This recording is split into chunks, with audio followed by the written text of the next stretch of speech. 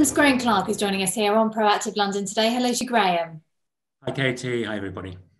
We really wanted to get you back because you've had an update on what's happening at Khemisset. So the completion of all the work streams required for this environmental and social impact assessment for the Khemisset potash project in Northern Morocco has been done. So what exactly happens now, Graham? Fill us in.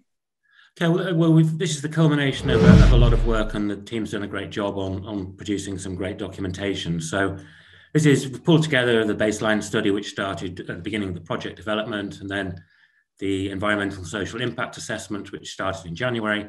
And now all of that's been completed, and the documentation now goes into the hands of the relevant authorities in Morocco for them to assess it, and all being well, as we fully expect, to give us approval in sometime early in 2021. Oh, right, early 2021. That's the timeline for this, is it? Yes, well, we've said that we need to get it in the first half of next year, but all being well, it'll be in earlier on in the year, and that's what we hope will be the case. This is obviously one of the key pieces of the jigsaw that we need to put in place for us to be able to move forward into construction. So we're very pleased with the work that's been done. And I can't thank the team enough who've put all of the hard miles into actually pulling this together. And Graham, remind us again why it's important that you do this.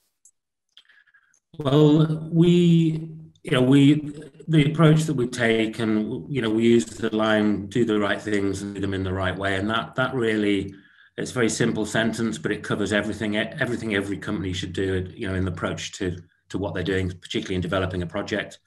We've got to make sure that we minimise the impact and maximise the benefits of this for all of our stakeholders, and obviously our shareholders. But for us to be able to do that, we have to do it right. And we followed the IFC guidelines, global standards.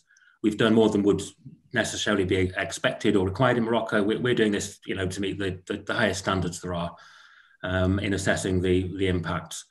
And we'll make sure that the findings that's come out of all of this study work feeds into our design, and we build this project with the least impact to the environment and socially in the area, and also to generate the biggest benefits. We did our socioeconomic study fairly recently, which we've talked about. Yeah. The aim here is that we bring the biggest benefits we can in terms of employment to the economy.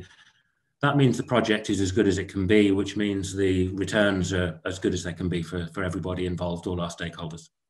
And just before we let you go, just give us a bit of a hint to the potential opportunity that is here. Well, this project is the outstanding project in the potash space. There's no question of that. Low capex, high margins. It is a truly great project, and with my experience of the potash industry and project development, it really does stand out. We're massively undervalued at the moment for what this project is, but we've been moving at pace. We're going to continue to do that and push on through next year. We're hoping to get the finance structure in place by the middle of next year and into construction at the end of next year. And there's going to be a huge uplift in value for this project during that time. Busy 2021 ahead then for you. That's Emmerson's Graham Clarke joining us here on Proactive London today. Thank you very much indeed. Thank you, Katie. Bye.